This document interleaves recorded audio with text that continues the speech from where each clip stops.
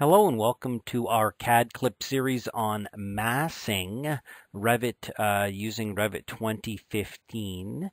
And we're going to talk a little bit and learn a little bit about conceptual massing as well as in-place massing that happens within a project as opposed to an external conceptual massing family, which you then almost link into the project. So I thought I would start off by just pointing out, of course, if you go to the CADclips webpage and you go to our REVIT CADclips page and you go down here, you can browse. But of course, in here you can, search for the word mass. You'll get all kinds of videos in here, and then you can watch these videos, download them, etc. If they're not on the DVD set that you happen to have, or however that turns out, if you have a login, you can log in here and you can download or watch the video. And I always say, if the video is, even a little bit older, maybe it's using a different version, it's using REVIT architecture or structure, actually conceptual massing for until they became into one product in REVIT only came with the architectural version. But anyway, even if you do watch it in an older video, our objective here is to, get you from A to B. And if that happens to be using something a little different version or a little older, or the buttons have changed, or there's a dialog box that looks a little bit different, that really doesn't matter. The main thing is that you learn how to make the object. So we do have some really good lessons here on different massing. So by all means, have a look inside of there. So here we are at our REVIT 2015, kind of what I call the desktop or the recent files. And normally we're up here in this area with projects and stuff. And you have to be careful if you're using central files. You don't want to pick on these files. You want to go open up the central file and create a new local file. We're going to talk a little bit about down here in the families area. You can open a family. You can say, I want to create a new family, and it'll go in and ask you to pick a template file, which is absolutely critical. And then you can say, I want to create a new conceptual mass, which is what we're going to talk about here. So we're going to go into here, and it's going to go to a very specific folder, and depends on if you're set up for imperial or metric. And I want to do this one in metric, so I'm going to click on here and go back to family templates. And instead of doing I for imperial, okay, that's where that is located here. Go into the metric version, and there it is all by itself, conceptual massing. Oops. And there's one template file, RFT, REVIT template file. That's it. Hit open. One of the first things that you notice in the environment of creating a conceptual mass is that, panning over here with my middle mouse button, is that levels. This is a level, and these are reference planes. Reference planes and levels show up kind of in 3D. I wish the rest of REVIT did that as well. So if we just want to snoop around, if we go to our south elevation, there's that level that we saw. There's our reference planes. Okay. If we go back to here, there's those reference planes. And if we go to our 3D view, there they are there. Okay. So it's a bit different from a normal kind of family environment. So let's go to our level 1, and I think what we'll do is we'll create kind of a high-rise kind of twisty kind of Dubai style high-rise. So I just want to get a feel for distance and measurement here. So let's just put in some reference planes. Oops, not reference line, reference plane. Use your shift key if you want to make sure that, they go nice and straight. Okay. I can hit escape on the keyboard. Now, this is the center of my building. I might as well kind of keep it that way. I can also work off on one quadrant as well instead of being centered. So let's just throw some dimensions on here.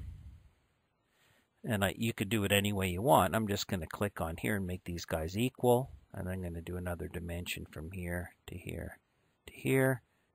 Place it, make it equal. Escape on the keyboard. Now I'm going to do an overall dimension from here to here. place it out there.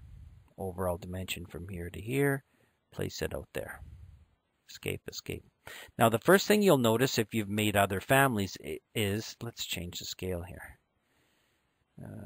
1000, just so I can see my numbers a little bit better, is we're at, 68 meters by 90 meters. And so let's say I want to make it, 100 meters wide and, 75. This is the footprint, right? We're looking at the floor plan of it at this point. And I'm just trying to get a feeling for the space.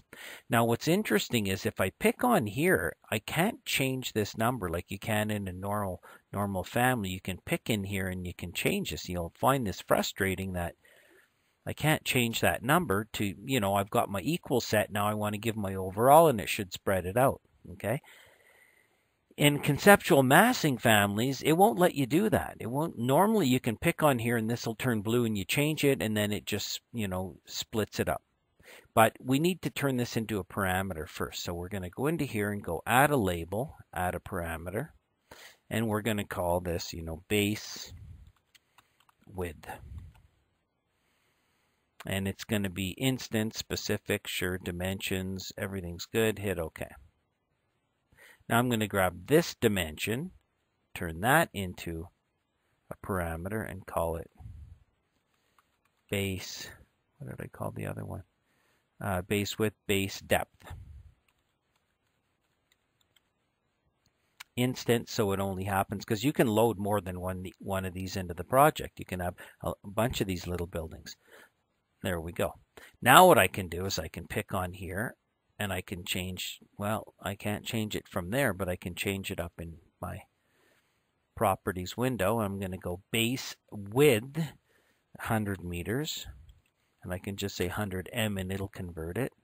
And I'll say this is, let's go 80m for meters. You can even put feet and inches. It'll convert it. Click on there, hit apply, hit OK. Now I can pick on here and pull this guy out. You'll notice that it automatically converts it to be 2D as soon as you drag that point out.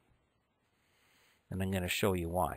Because it truly is a 3D, I'm just pulling these guys out. And I like to have everything kind of nice and tidy. You can see this guy. Notice when I pull it out, it automatically leaves the 3D points where they were. The original clicks. Okay. This guy's pinned. Okay, I don't really need to worry about that. I just kind of want crossing corners here. So I've got, 100 meters, basically football field wide by, 80 meters wide. Now let's go to the south elevation. Okay, now we need to go to the top of the building. Well, the top of the building, I'm going to say, is about 250 meters high. So let's go draw another reference plane somewhere up in here, I suppose. Draw a dimension that goes from here to here. Place it over here. Let's change my scale to be 1000 so it's like the other one. Escape, escape. So that's 175 meters high. Let's make it 250. So I'm going to pick on there and make this 250m for meters. It's going to convert that up. Now I can grab these. Notice again, it's only dragging the 2D point. If I go to my 3D view, okay, shift middle mouse.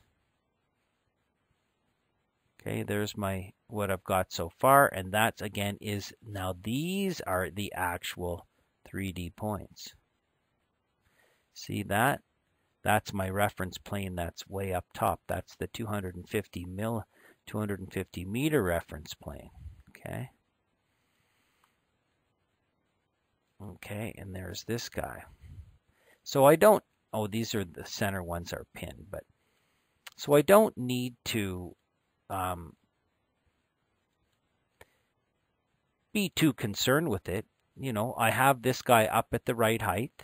Okay, if I look at my top view in here, that's pretty much what I have. So if I shift middle mouse, I'm ready to actually start to model my geometry.